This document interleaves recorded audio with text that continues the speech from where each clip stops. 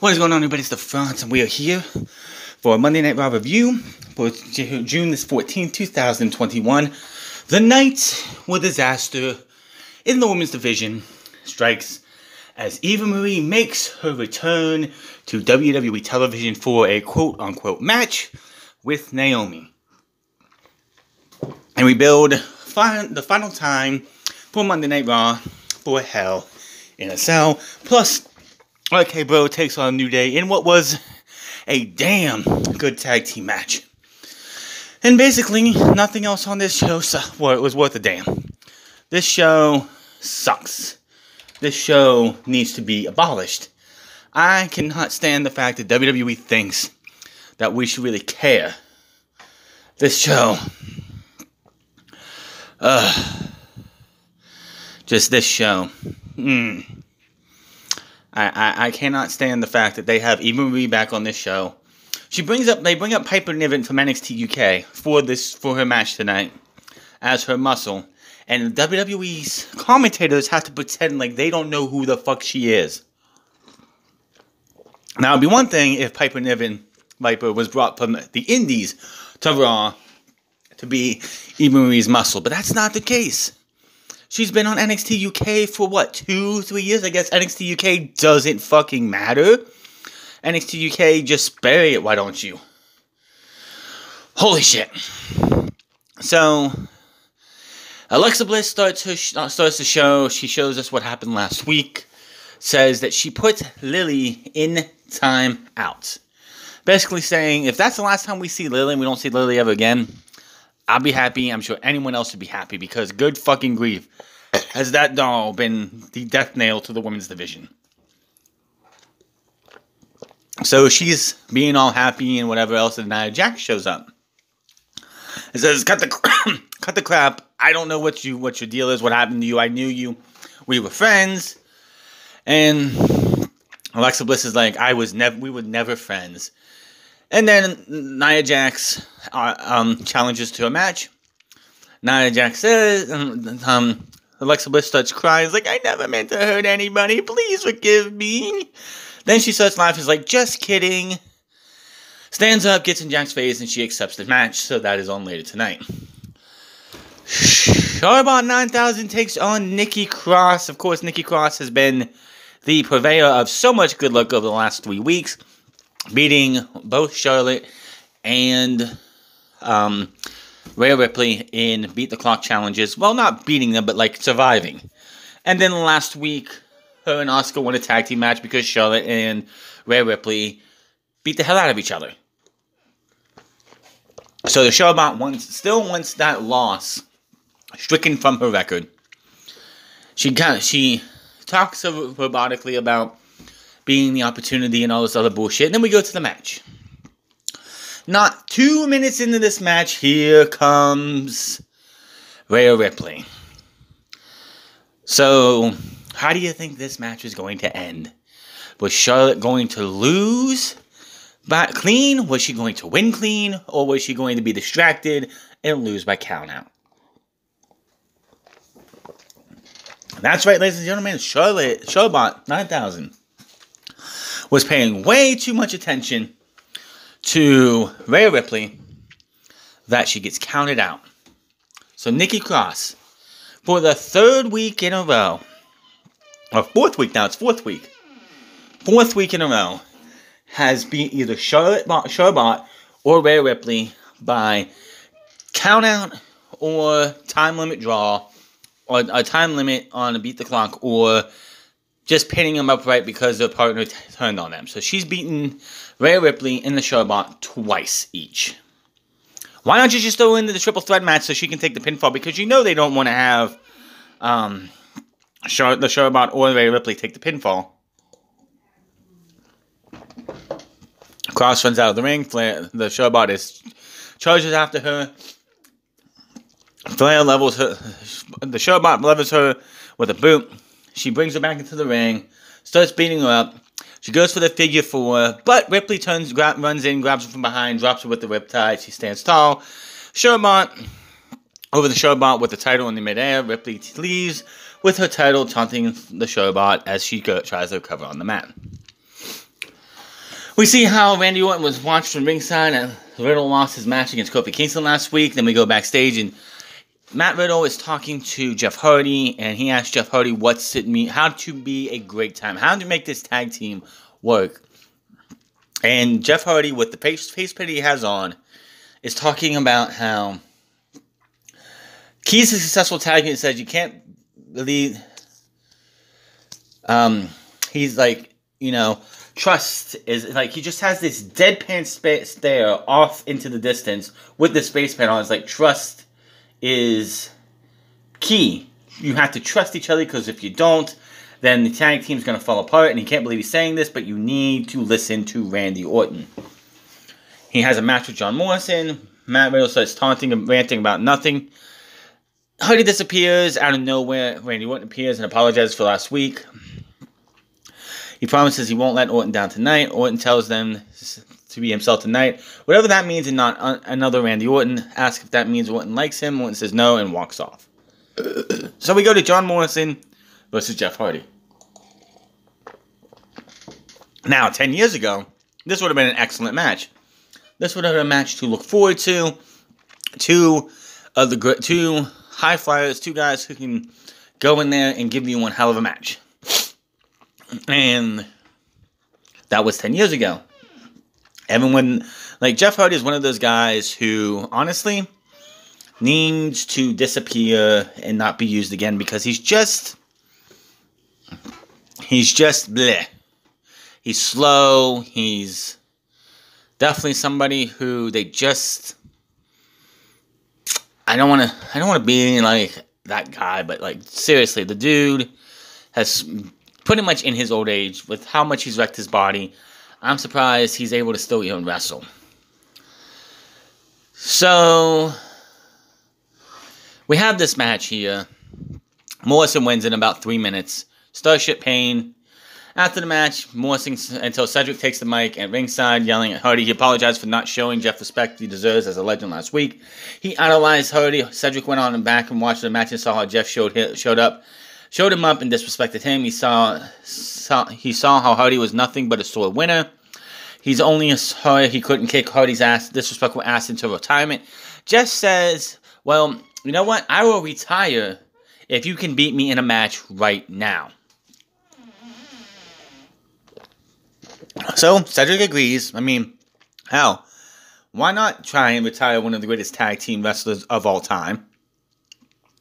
So, Jeff Hardy took on Cedric Alexander, and different verse, same as the first. Jeff Hardy beats him. After Cedric had Jeff down, he goes up top, he taunts him, tries to do a swanton. Jeff moves out of the way. Hardy goes back up top, hits the swanton for the pin, and avoids a retirement. Now, okay then. Cedric Alexander is no, young up-and-comer. He's been around for a while. But why, oh why, are we going to sit here and pretend that this is a good thing? That they're just pushing, this is the push for Cedric Alexander, losing time and time again to Shelton Benjamin, only to beat him because you poked him in the eye and rolled him up, and now back-to-back matches against Jeff Hardy, you lose? Tell me again why any of us should care about Cedric Alexander. I mean, don't get me wrong, Cedric Alexander is a hell of a worker.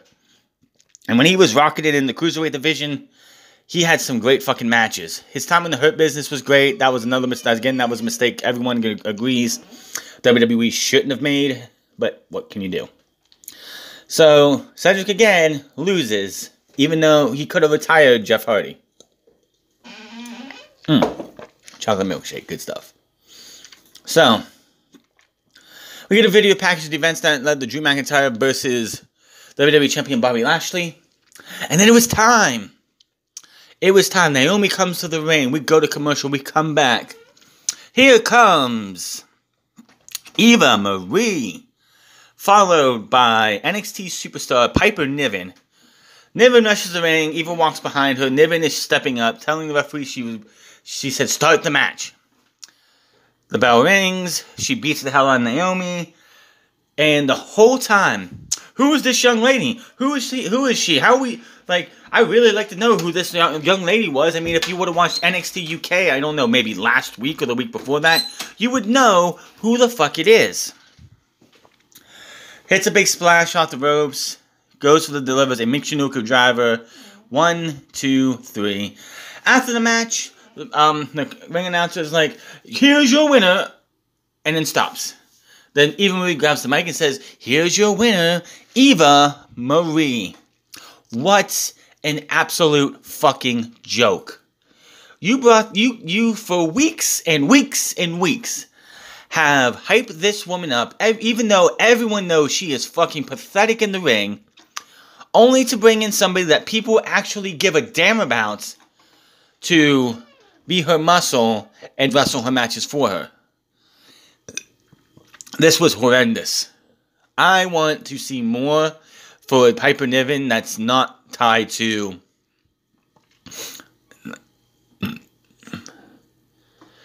like, that isn't tied to this piece of garbage known as Eva Marie. Like, are you fucking for real, people? Give me a fucking break. So, it's Piper Niven who has no name. After that, Piper, of course, I'm sorry, Miss No Name, Miss Young Lady that they don't know what her name is, just celebrates around Eva Marie, and Eva Marie just, yeah, whatever, nobody cares. Talk about bait and switch bombing. Nobody wants to see Eva Marie. Even WWE officials, here's the thing. If WWE actually had faith in Eva Marie in the ring, do you think they would need to call up Piper Niven to do her dirty work and work with her? Absolutely not. Absolutely not. But this is what WWE likes to do. They pretty much brought Eva Marie in so she could trend, so people will talk about her, trying to probably see if they can have that talking to rub off on Piper Niven, giving Piper Niven a good rub, so when they do split, people are cheering for Piper Niven. Well, here's the fucking problem. Why won't you have them call her by her name? Why do we have to pretend like she doesn't have a goddamn name? What in the hell was that? What an absolute joke. It's like, I'm fine if you want it to be the way you're doing it, but it's like, don't even think about just being like, oh, well, we don't know who this is. Like, how are we supposed to know who this is? She's a mystery. Do you guys not watch the NXT UK? Do you not? I mean, I don't watch NXT UK. Who doesn't want? Apparently, nobody watches NXT UK because nobody on this fucking roster knows who the fuck Piper Niven is. I mean, for fuck's sake. They even had, who was it? Tamina tweet out, who's this? Like, just the blatant disrespect. I couldn't even with this company. But, yeah, there you go. Eva Marie is now winning matches without even having to wrestle. Just shows you how much faith WWE has in her, which is none. So, Mandy Rose and Dana Brooke were backstage doing a photo shoot earlier in the day. They were bothered by women's tag team champions Natalya and Tamina training in the ring. Rose and Brooke asked if they can keep the noise down. Natalya and Tamina knocked them for way more of the looks than their in-ring skill. Dana Brooke, I think it was Mandy Rose said, if it wasn't for their last names, they would all the opportunities they would have would have shut on them years ago, which is absolutely true for Tamina.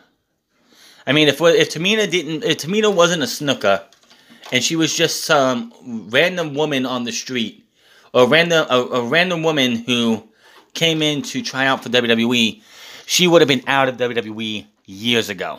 The only reason she really has been kept around is because her last name and the fact that she has some kind of relation to The Rock. Plain and simple. So, let's see here. New Day versus RK Bro. This was awesome. I've been waiting for this match. I was wondering if they were going to have it at Hell in a Cell. But this was great. This was really good. Kofi Kingston and Xavier Woods are always great. Matt Riddle is great in the ring. I can't listen to his promos backstage because they're just not good. But, yeah. This was awesome. But before that, Drew McIntyre was interviewed by Kevin Patrick. He is hyped up and confident about challenging WWE Champion Bobby Lashley in Hell in a Cell. Basically, it is, as you know, at Hell in a Cell. If Drew McIntyre cannot win the WWE Championship, his time facing Bobby Lashley, he cannot challenge for the WWE Championship as long as Bobby Lashley is the champion. So, we had this match here. Really good match, all four guys. Wait, Randy Orton is... We all know how Randy Orton is. It's the tale of two Randys. If Randy Orton gives a damn about what he's doing, he's going to go out there, he's going to show out and show off and show everybody that he is one of the best damn workers in professional wrestling. If he doesn't give a damn about... If he's just putting something and you can just tell him walking out in his body language that he doesn't give a damn, then he's going to go out there and he's going to just shit the bed and go through the motions and not give a damn. Thankfully, you can definitely tell Randy Orton is the guy who is pushed to work with Matt Riddle. Because this honestly feels like, it screams to me that if it wasn't for the fact that if he wasn't the one who wanted to work with Randy and Vince came to him as like, we're just going to put you with Matt Riddle, and Randy didn't want to do that, but he's like, fine, just because he's a team player, then the matches that we've seen Randy have working with the New Day, I'm sure everybody likes to work with the New Day. And it's just, you can see the teammate chemistry between Matt Riddle and Randy Orton is improving week by week. It's gonna suck when they break them up. I would say around SummerSlam. I would keep this together, and if you're gonna do a big match between these two, keep it to SummerSlam. I know we had these two have a match a couple weeks ago, which is what started all this, and Matt Riddle got the win. So, yeah, it's gonna be interesting to see what they do for this going forward. But again, really good match here. Just Randy Orton being Randy Orton.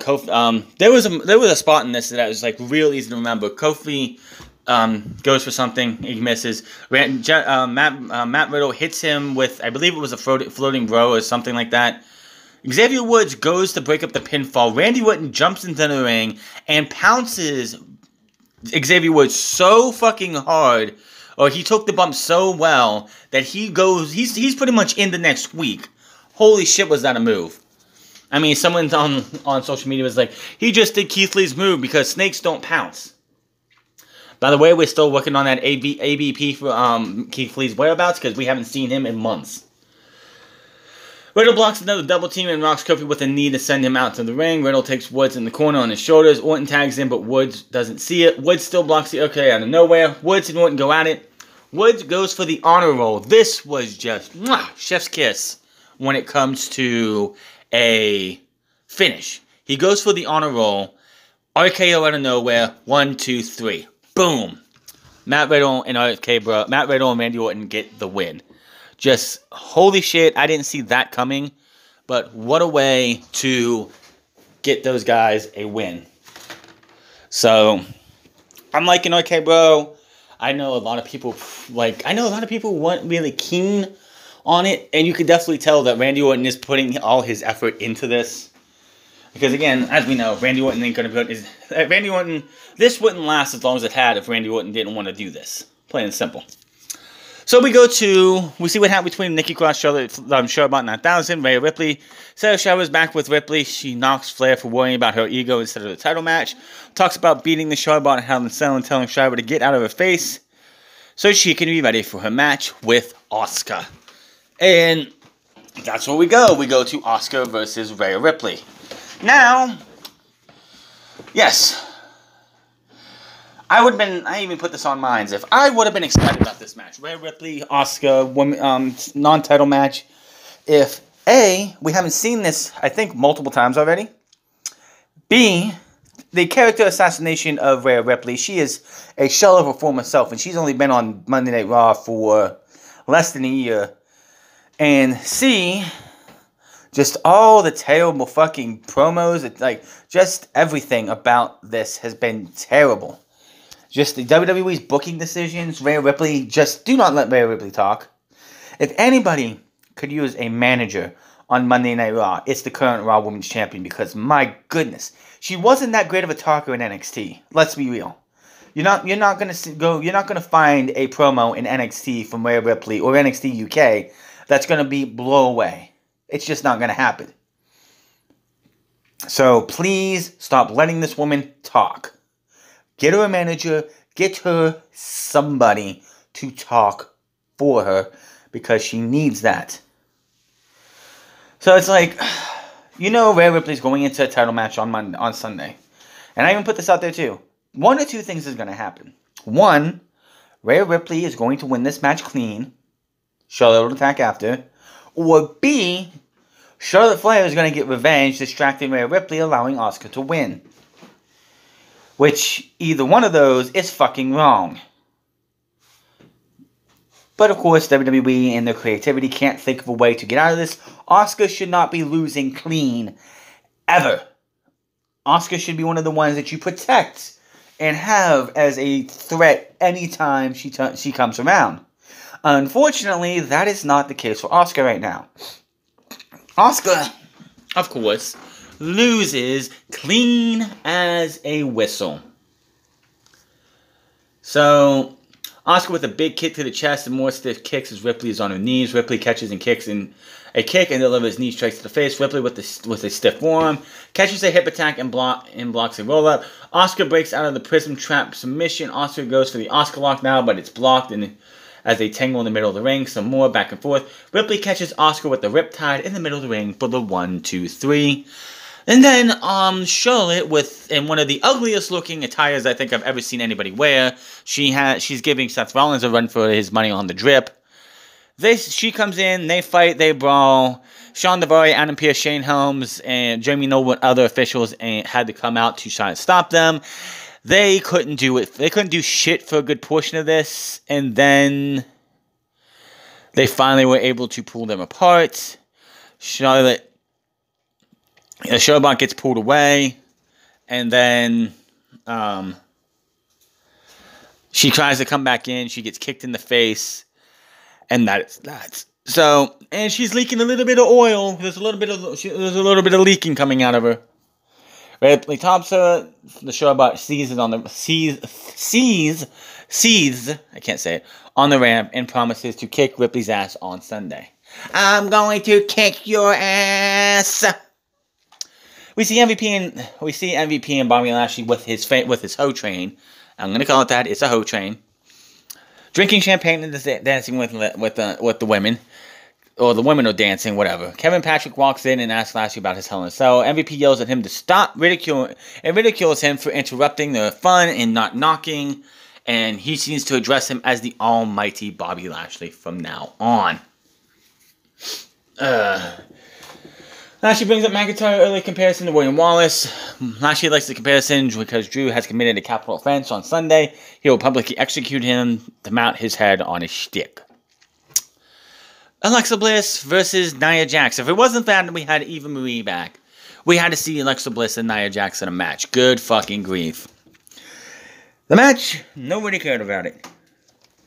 Jax gets ragdolls her for a bit.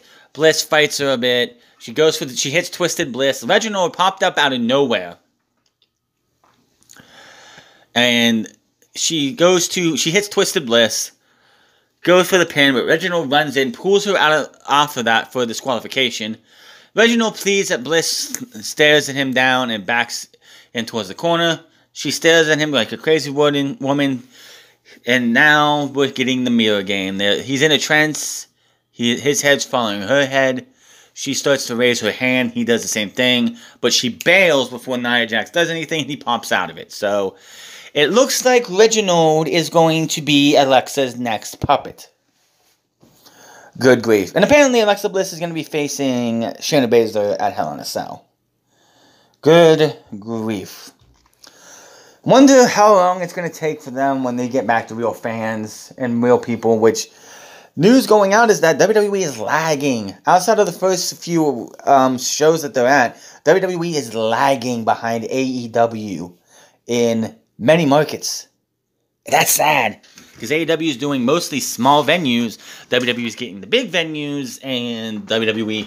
And it's funny how they have Corey Graves and other announcers like, we're just as excited to get back on the road and be in front of you just as much as you guys are, as much as the fans are. And it's like, not according to your ticket sales. Apparently, nobody's excited for WWE to come back on the road. Nobody cares about WWE going back on the road.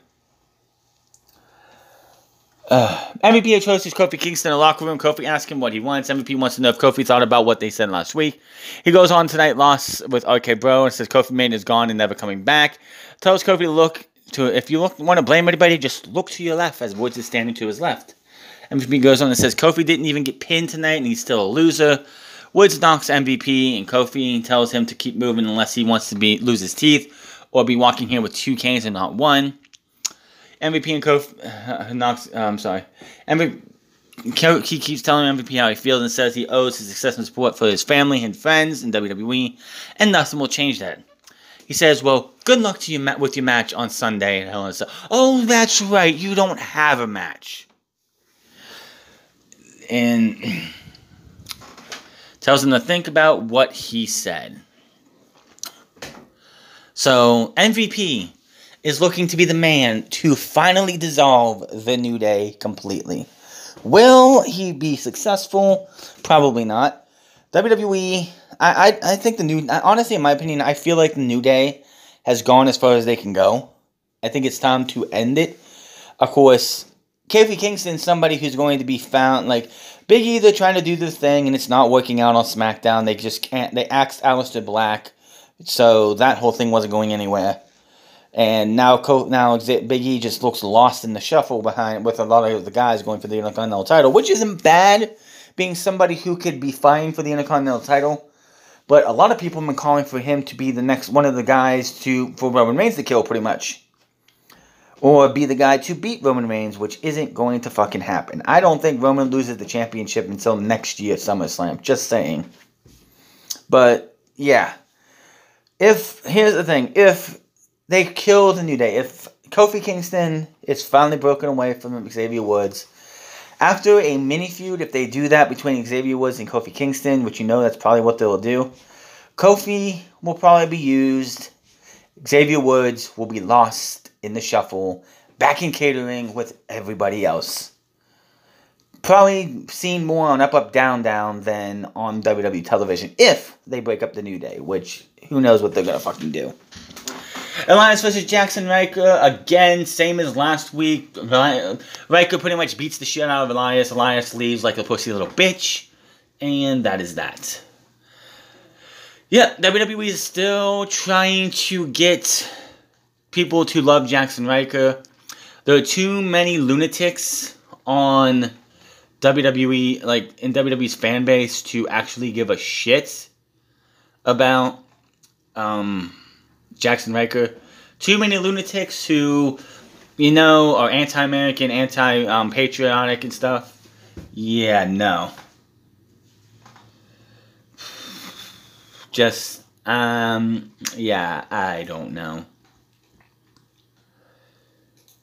So, as we continue on here, Drew McIntyre versus Raw Tag Team Champion AJ Styles. So, we had AJ and Drew in the ring.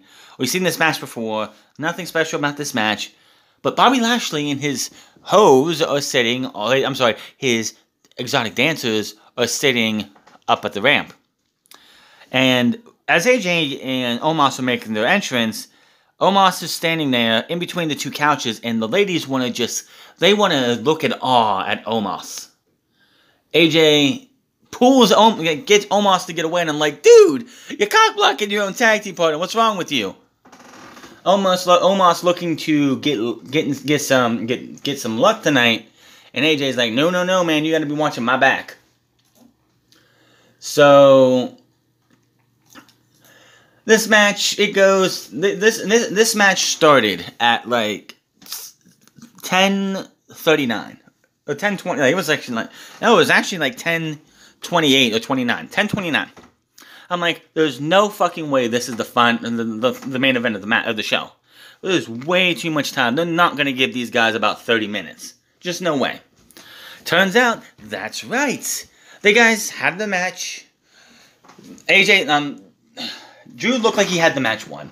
He taunts Bobby Lashley to the point where Bobby Lashley runs down, looks like he's going to get involved when the Viking Raiders music hits. They come out because they have a #1 contendership to the WWE Raw Tag Team titles, which has not been made for Hell in a Cell for whatever goddamn reason.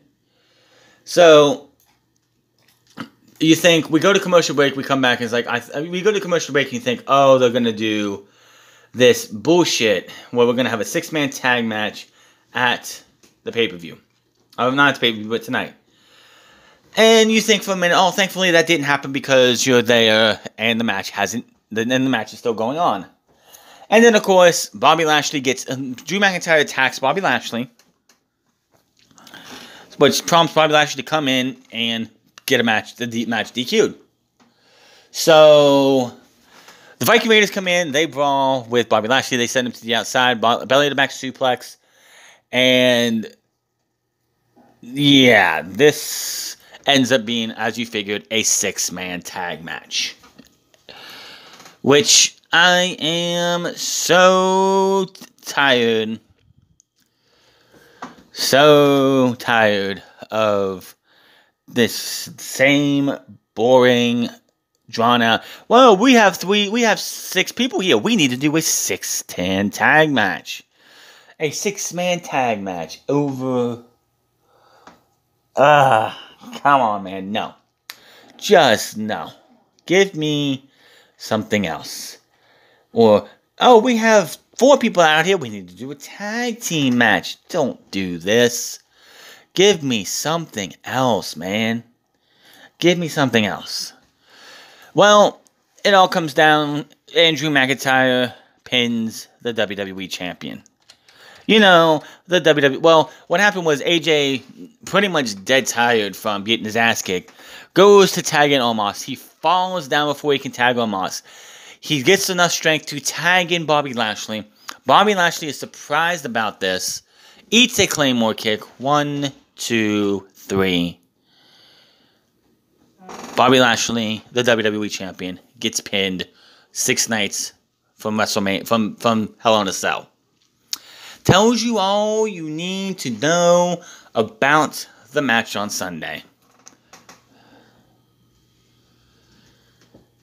So, that is Monday Night Raw. This shit fucking sucks. This shit is just terrible. I don't know why WWE thinks that we should have to suffer through the same bullshit week in and week out. Do something else.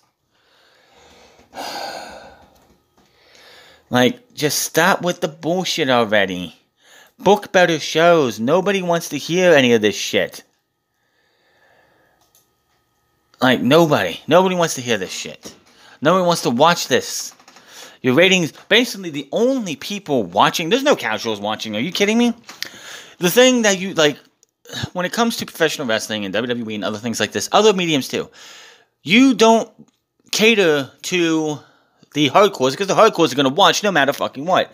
You cater to try and get those casuals in. The people who aren't keen on watching professional wrestling, but they change the channel, they're flipping through the channels, they see Monday Night Raw, and they see something that might pique their interest, and they end up continuing to watch after that.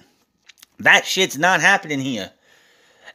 WWE is so bad that, like, people just keep flipping through. They might see Raw for like half a second, see a fucking doll being a grown-ass, badass woman running for their life from a doll last week, and be like, what the fuck is this shit? Change. And now you're turning off the casuals. I will celebrate, and I probably shouldn't say that, but I will celebrate the day, the night, the week that WWE Monday Night Raw ratings come in and they're under 1 million, because it's going to happen eventually. Every single year, the ratings continue to fall further and further and further down. And I will be just ecstatic that WWE ratings suffer so badly. Because something needs to change. I know Vince McMahon doesn't care. Like, they're not in they're like they're in the sports entertainment business. They're not looking to make quality shows. They're just here to make content. Content that is usually shitty. Who cares? It's like, it's pretty much them. It's like, who cares how good the show is? Because as long as we have that 3 hours of Monday Night Raw, as long as we go start to finish with the 3 hours of Monday Night Raw, then we're fine. And that's shitty as fuck. But this show just... You can see why more and more people are not doing reviews. Brian Zane doesn't do his review anymore. That's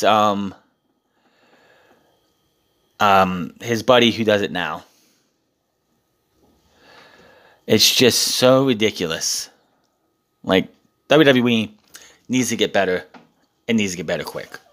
But that is your Monday Night Raw review. Hit that subscribe button, comment down below, like or dislike this video. Find me on Minds at the Frowns Club. Find me on twitch.tv/thefrowns Club. Find me on Instagram at the Frowns Club.